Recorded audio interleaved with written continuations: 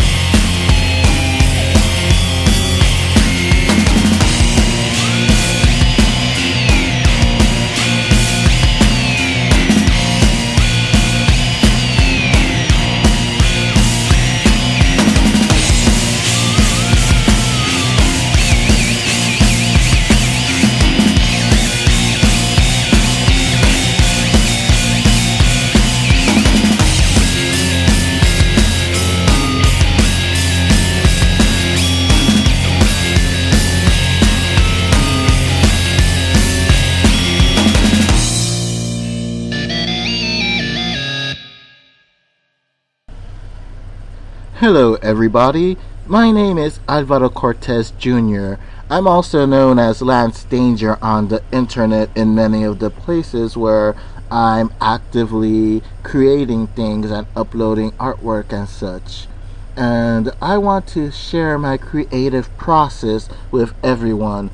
And the creative process, more specifically about Fred Peterson, the Mighty Warlord, though it's a process that I apply to pretty much every project I make, whether that be writing, just writing specifically or just drawing specifically.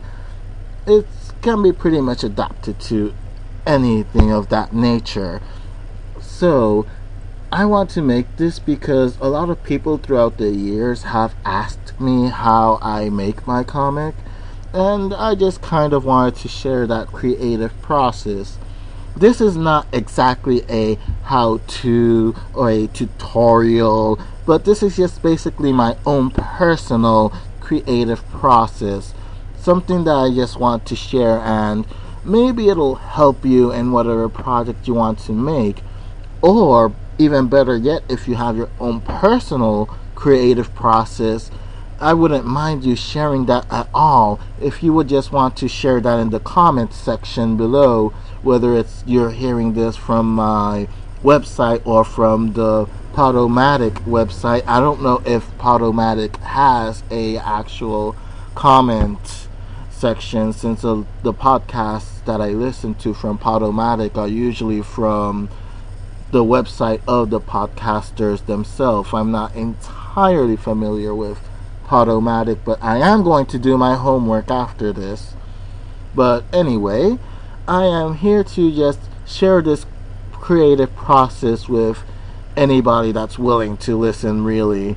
And because I have never done a podcast before, which is kind of odd because I have ventured into many online things like blogging, vlogging, doing videos on YouTube and such, making trailers for my comic and my projects. And yet podcasting is something I've always wanted to do but never really got around to doing it for one reason or another.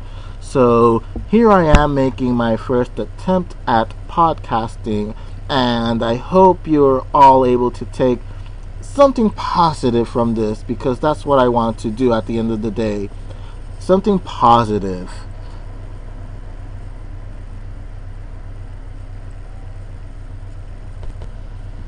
So, as I mentioned before, people have asked me how I do my projects, how I do Warlord specifically as well. So I thought this would be a great opportunity to launch a podcast finally and answer this question in a more personal manner, because I had written a couple of blogs about this at truthfulcomics.com.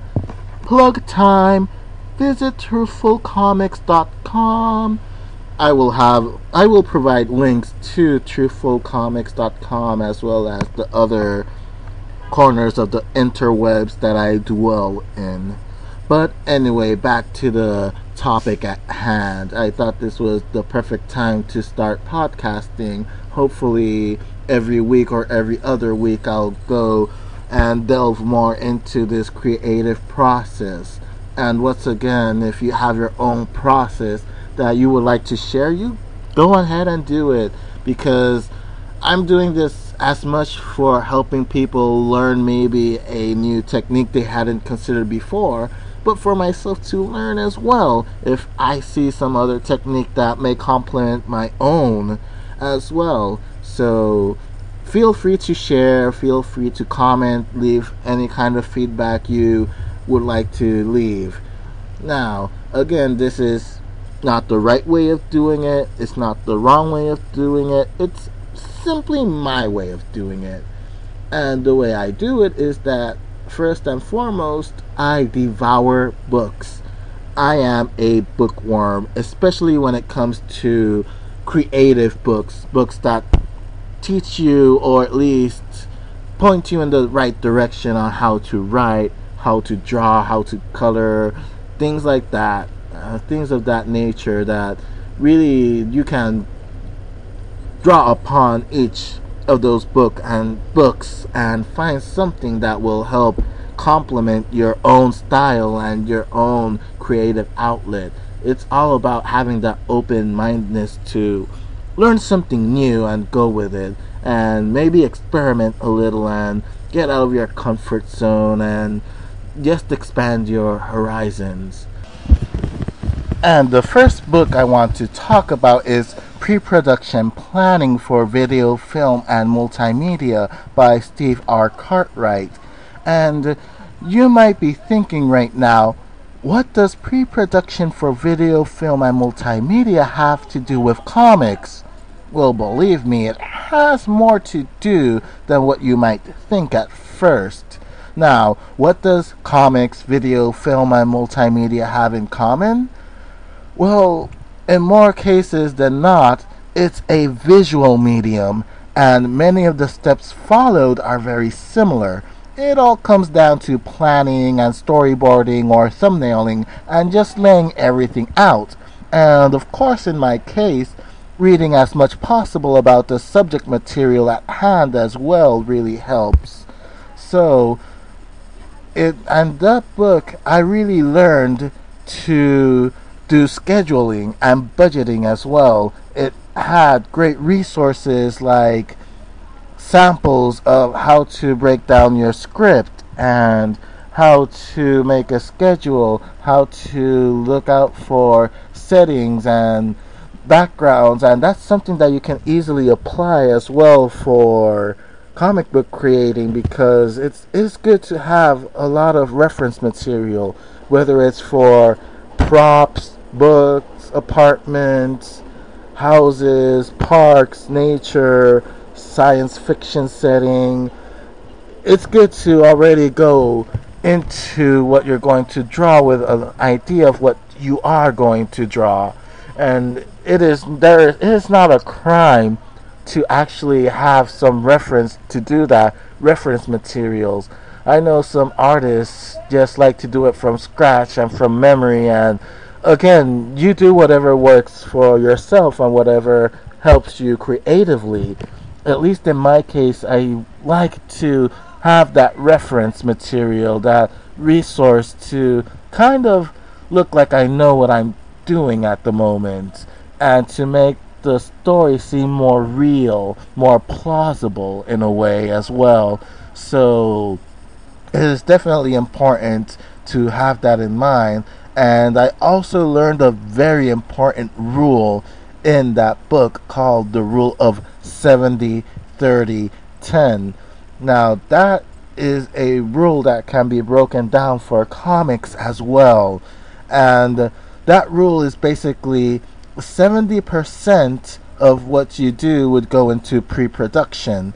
In the way that I adapted that into comics, that would be coming up with the idea and then doing the draft or synopsis of the story, any research you must do for the story, and the reference material for artwork. And that also includes to have your tools of the trade up to date. And that is very important because there is nothing more irritating than doing something in traditional inks, for example, and midway through the page you run out and you realize you do not have another bottle of ink at your disposal. And the same thing goes with pencils. If you're penciling traditionally and you make it to that final nibbit of that pencil and you see you have no other pencil available, or if it's a mechanical pencil, if you don't have refill leads for it, and it's just going to make you waste time unnecessarily. And the same goes also with if you're doing it digitally as well. You always have to, after every other time, I save whatever I'm doing, whether it's writing or coloring or making a digital line art or digital inking. After every few minutes, I save and I continue because you never know if there's going to be a blackout, electricity goes out, Photoshop may crash, the computer itself may crash for one reason or another.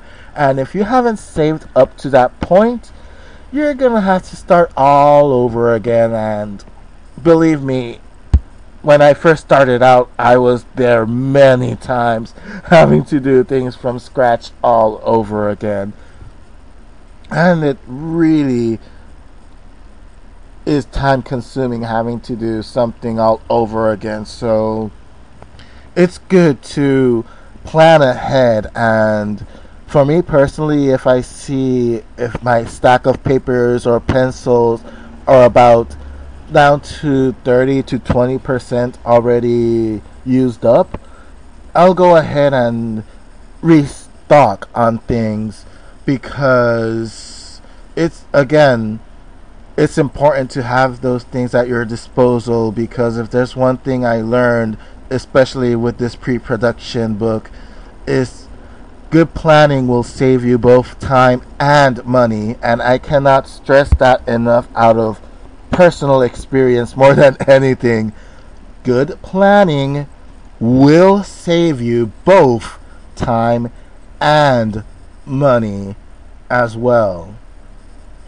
And one thing you could do as well in that 70%, that could also go into another category that we'll talk about briefly, but you could also, if you wish, write the entire script beforehand. And that just depends on how you go around doing your creation. If you're a one-man team, then you can either write the whole script beforehand, or you can do it the old school Marvel way, which is basically have just the plot outline and draw the entire comic first, and then after drawing the entire comic or the page or whatever, then write the dialogue when you have the actual artwork done. It all depends on how comfortable you feel and what helps you best do your own comic or your own story, however you want to express that creativeness that you're doing. But I would like to have the script done, or at least mostly done, at this stage, in this stage of pre-production, because it's good to at least know where you're headed to. At the very least, having the synopsis or first draft done. And the 30% of this equation would go into post-production. Now, and the way I adapted that into comic book form is that 30% would go into organizing how and where the book will be printed or uploaded. For example, if you want to print it, are you going to print it in a copy shop? Are you going to do it in a printing shop?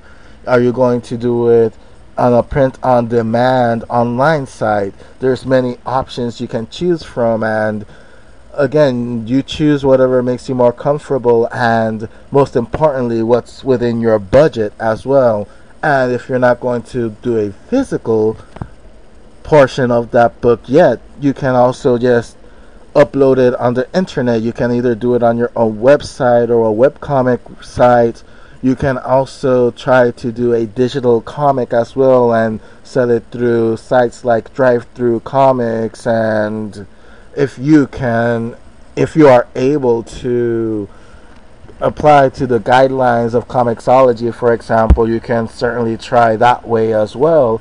Or you can try Amazon as well. Amazon Author, I believe it's called, the edition where you can upload your own novel. You can also, I believe, upload your own digital comic as well now.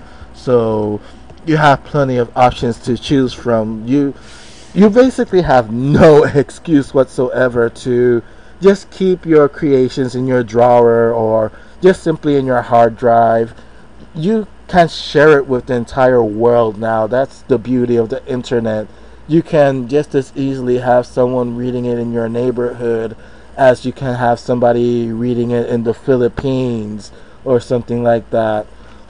It's really an incredible resource. And of course, in that 30%, promotion will go into it. That would be like if you have your own Facebook page, if you have your own Twitter, Tumblr, LinkedIn, all those social media sites, you can use it for your benefit to help get the word out there for your comic. You can also visit blogs, websites that review comics, webcomics, and send out links and samples for people to review it. And that's probably the most difficult part of the equation, being able to do that, because if you're a one-man team, it's a little more difficult to kind of wear all those different hats and also be involved in the business and the promotional side of it as well.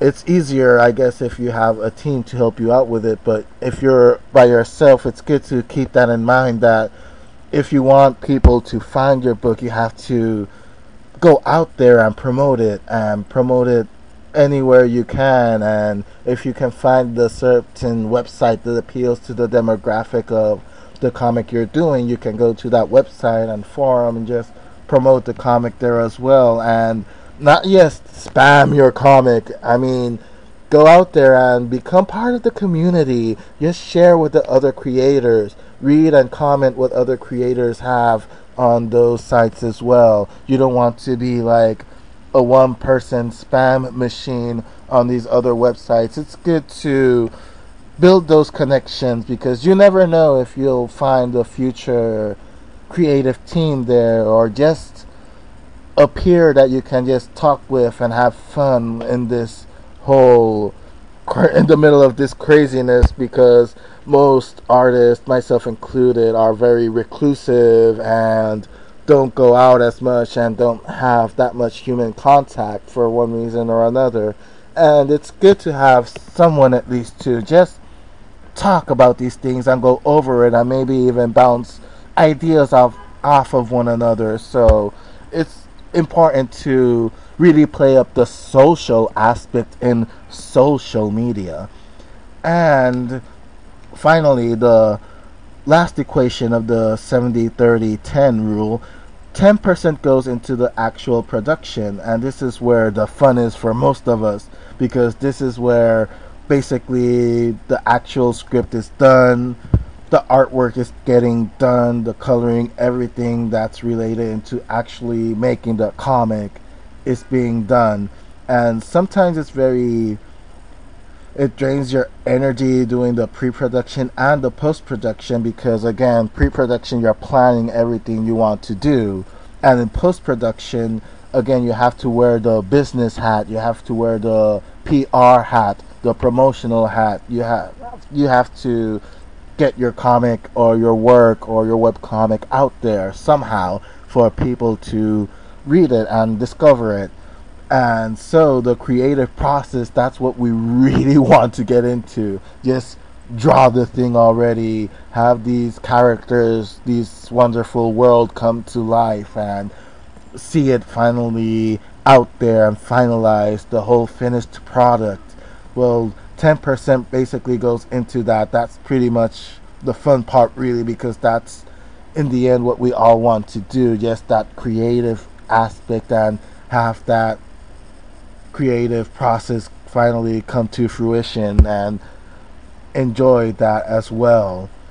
And that's basically what I do in a nutshell. Sometimes I will go out of that rule, because sometimes it is good to think out of the box and not confine yourself too much, because then you'll just become formulaic and everything will feel like it just comes out ready made out of a conveyor belt, which is not bad. Again, to each their own. I'm not saying that it's a bad thing.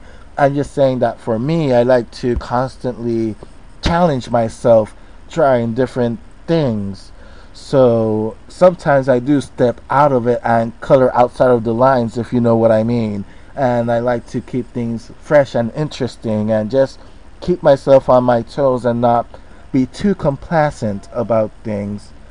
Now, about other books that I've used as well, the art aspect, I have two books in Spanish, which was the first two art books that I bought. I never had any traditional art classes. What I learned was mostly self-taught out of the old Wizard magazines that had all these wonderful tutorials and how-tos. And in my artistic growth in high school, out of my own money, I bought two books, and the titles are in Spanish. It's called El Dibujo Descriptivo o Clásico, which is loosely translated descriptive or classic drawing, and it offered you and taught you how to draw with pencil and ink and brush and all that wonderful traditional medium. And another book that I also have is Cómo dibujar la figura humana, which translated is literally how to draw the human figure. And this book was very important for me in high school, because it taught me the rudimentary basics of drawing the human figure, and it really helped me a lot with my poses and whatnot when I was drawing my own comic book in these small notebooks that I would take to school. Like, I would draw every day in those notebooks my comic, Fred Peterson, the Mighty Warlord. I actually did 50 issues of the comic like that, with some of those issues actually being double-sized specials. So those were basically my training wheels, and I learned all that. I learned the art aspect from those two books. And then later on, when I was in college, there was this book called How to Become a Master in College. And this book has nothing to do really with the creative aspect of making comics or writing and things like that. It's just this book that helped you transition easier from high school into college. And high school, and throughout school, really, I was a nerd and I had pretty good grades. So when I graduated high school and went into college, there was this course that made transitioning from high school into college life smoother and easier, and not affect your grades, and help your lifestyle to become a more efficient student. And this book was amazing because it helped me so much to learn the importance of having a schedule and making time to stick with that schedule and how to make a budget as well. It had a lot of great samples for you to track your budget in terms of how much money you spend on certain things like entertainment or food or transportation, and basically helps you track down all the things that you spend your money in so you can know what you might be overspending in one area or where you can just get more economical stuff in another, so you can know exactly how much money you have and where it's going, how you're spending it. And that is essential for you to help keep a budget, to have your materials, whether that be buying a new software for your Mac or computer, or maybe a new tablet, or traditional materials like pencils, papers, inks, and of course, it's very essential to have that budget as well to be able to print out your comic if you want to have that physical copy eventually as well. So that book really helped me a lot in terms of making a schedule and making time to stick to it, as well as making a budget and sticking to that as well. And that is very, very important to keep in mind.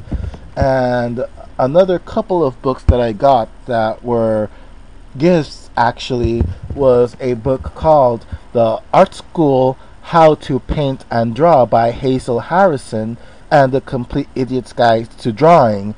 And again, these books were gifts and they were exceptional and really helped me a lot with experimenting and growing as an artist.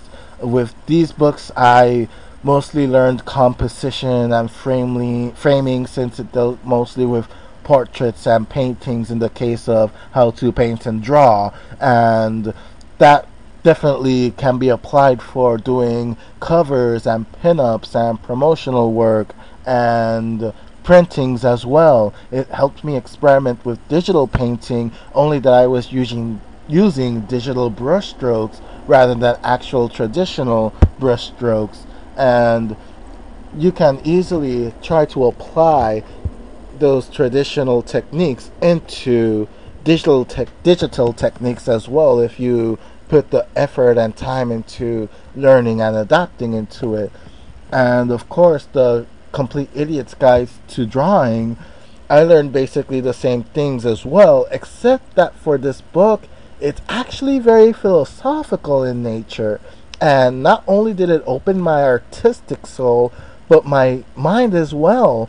And for those who have read some of my philosophical blogs at truthfulcomics.com, and the hints of philosophical nature in my works as well, this book was really up my alley. It really was an amazing book that not only was I learning, I also had a sense of calm and ease as well as I was learning, and that was very important to me. Another book that I used was a birthday present, and this book was Joe Kubert's Comic Book Studio, and I hope people don't dismiss it as a kid kind of book, a kiddie book of how to make comics, because this is a very practical guide to making your own comic. And what I learned from this is that it's always good to remind yourself of the basics. Sometimes, and I'm guilty of this myself, we tend to overcomplicate things, and then it's necessary to simply go back to the basics and remind yourself of this sometimes. And it's best to remember that sometimes less is more. Sometimes you have to stop and take a step back to be able to move forward, if that makes any kind of sense. And I also had the book How to Draw Manga Getting Started, and this book, I bought it around the time I started making Fred Peterson, the Mighty Warlord, into a webcomic. I decided I wanted to experiment more and delve even more into the art of manga and anime. I have always been a fan of Japanese animation and manga. My first introduction to anime was pretty much Voltron and Robotech when I was a kid, and of course G-Force, which is better known as Battle of the Planets, but in the American version at first it was called G-Force. And later on in the 90s, when I really started to draw seriously, I started to implement more of that manga anime style, mostly because of my favorite animes at the time: Tekkaman Blade, Sailor Moon, Rurouni Kenshin, Knights of the Zodiac. Those were all very influential shows. And of course, anime movies like Akira, and just a lot of fantastic movies. Miyazaki, of course, really influenced in that. So when I decided to have an even bigger influence with manga, I decided to buy that book because I wanted to do it the right way. I didn't want to simply copy my favorite mangaka or manga creator. I didn't want to just be a Nobuhiro Watsuki clone, for example. Those of you who follow anime and manga know Nobuhiro Watsuki is the creator of Rurouni Kenshin and Buso Renken. And I didn't want to just be somebody else's copy. I wanted to learn more about it, just delve into that culture, into that genre. So I bought that book and wanted to learn about the actual process about it as well. And that book showed me the importance of doing backgrounds, motions for characters and objects, and most importantly for me, the emotional portrayal in characters. And that's something that sometimes is missing in American comics, and it's not necessarily a bad thing. And I'm not trying to slam any artist or anything like that. All the contrary, like some artists really excel at doing these wonderful figure drawings and backgrounds and these beautiful compositions. But when it comes to like facial expressions or body language, it's kind of stiff sometimes and kind of emotionless.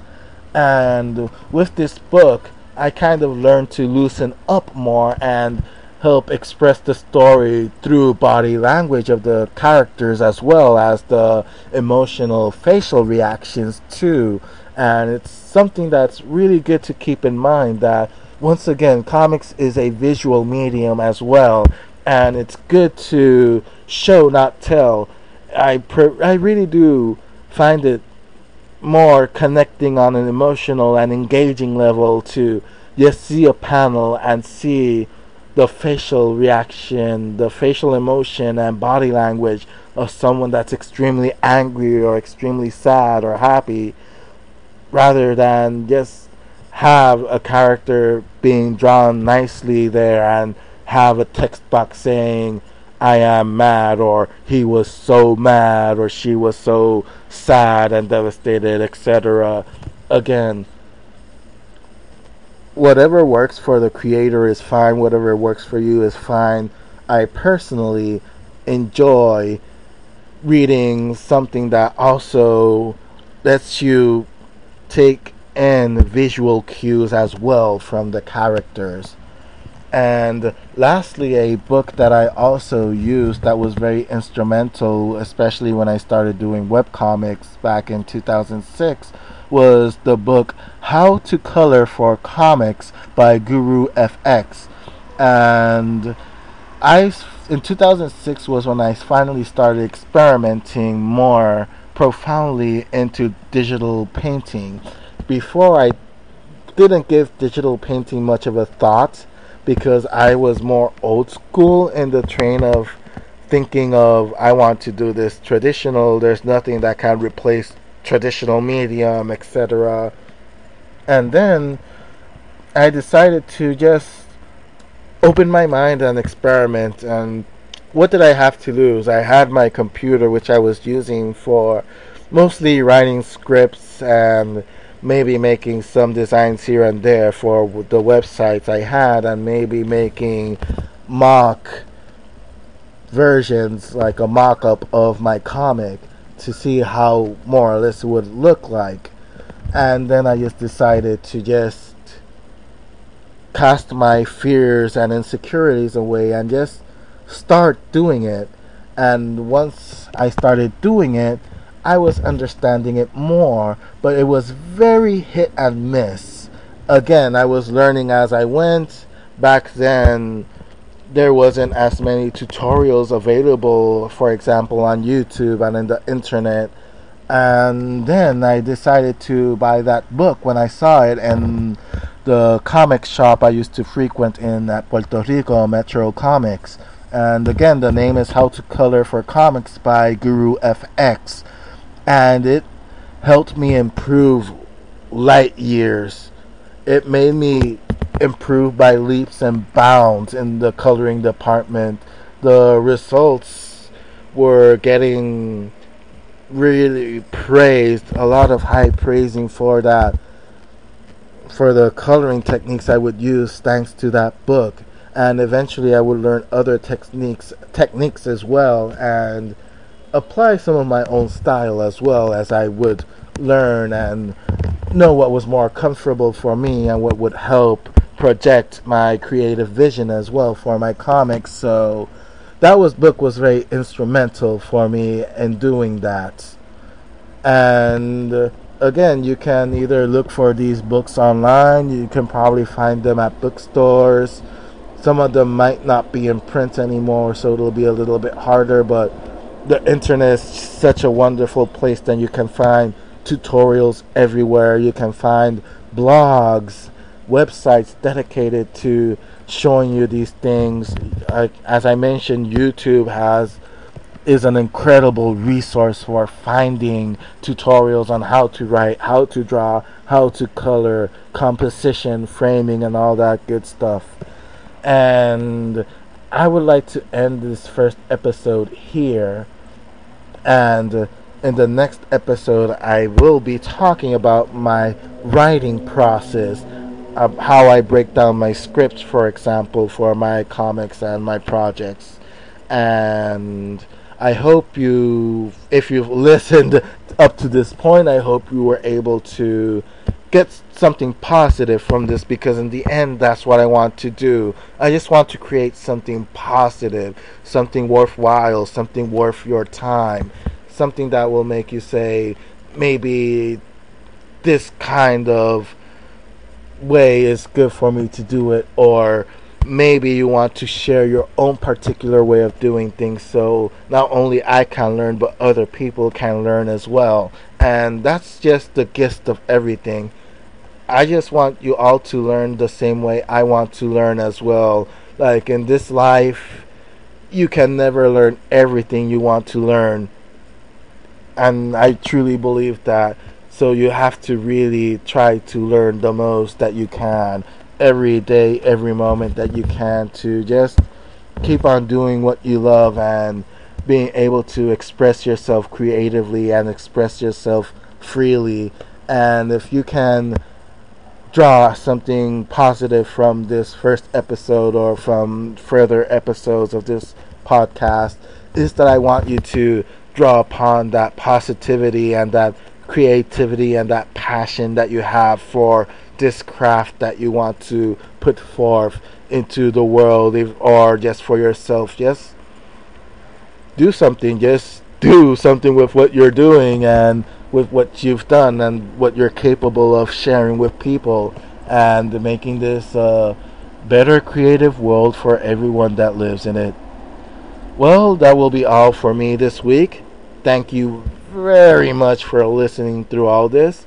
I hope you all have a wonderful and successful week.